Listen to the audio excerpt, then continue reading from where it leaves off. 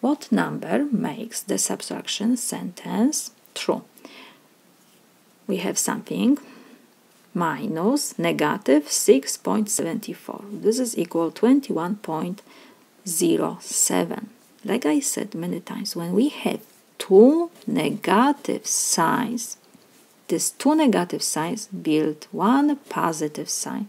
So instead this two negative sign we can write positive. Or in different words, when we have subtraction of rational numbers, we don't know the first number, the second is negative. We copy the first number, we change subtraction to addition of its opposite. Opposite to negative 6.74 is 6.74. So like I said, two negative signs give you one positive. So don't think they're wrong, just two negative, write positive sign. And we copy 21.07. We don't know the first number to which we add 6.74 to get 21.07. So we need to find this first number. We have plus. We want to have only on the left side this number. To find this first number, what I will do, I will subtract from both sides 6.74.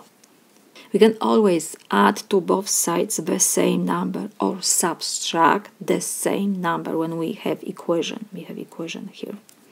So now, when we subtract from the left side 6.74, this number gives me 0. 6.74 minus 6.74 is 0. So I have just these dots. I don't have anything now. This is equal. And now we have 21.07 minus 6.74. We have subtraction of decimal numbers. Let me do this. 21.07 minus 6.74. 7 minus 4 is 3. Now we have 0 minus 7. We cannot do. We will borrow 1 from next column. So now here will be 0 and we have 10. 10 minus 7 is 3. We copy the decimal point. 0 minus 6 we cannot do. So we borrow 1 from 2. So it will be 1 and we have 10 now. 10 minus 6 is 4. And we have 1. Minus 0 is 1. Empty space is always like 0. So we got 14.33. So we calculate the number from which we subtract negative 6.74 and we will have 21.07. Let's check if this number is correct. Let me replace the dots by this number. 14.33.